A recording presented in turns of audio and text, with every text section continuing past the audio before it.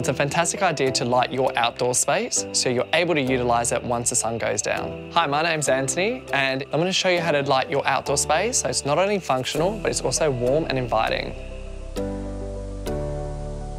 So there's 4 main things to consider when lighting your outdoor space: safety, ambience, entertainment and security.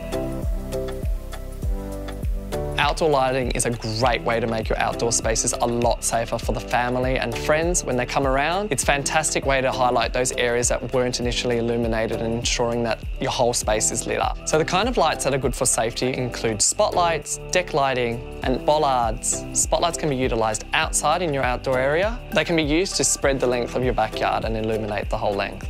Stake lights and bollards can be used either on garden edging or your lawn edging to try and highlight the boundaries of the spaces. Deck lights are really good for highlighting steps as well, so they help add depth and shadow the steps and also illuminate once it goes dark.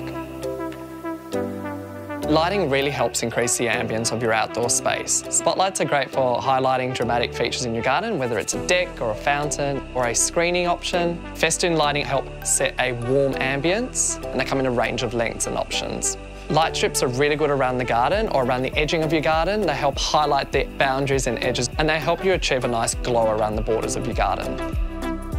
Lighting is a great way to help boost that entertainment level in your outdoor space by, helping set the mood for the party or a barbecue with friends and family. Party lights are not only for Christmas, they're a great way to brighten up your backyard and add a splash of colour.